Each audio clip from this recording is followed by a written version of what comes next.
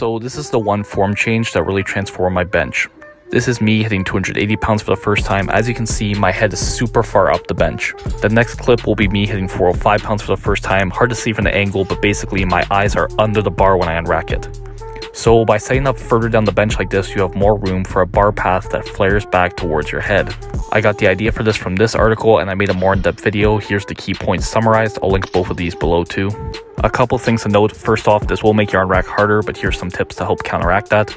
You see I raise my hips up off the bench to keep the weight on my traps and neck. You want to focus on that and let you keep your shoulders in a tight position. And for the actual unrack itself, straighten your arms with your triceps, pull the bar out with your lats, try not to involve the pecs much at all. And lastly, won't disturb my shoulders, not if you give them time to get used to it and gradually acclimate to it. The form usually takes a bit of getting used to and feels awkward, so doing it gradually works out anyways.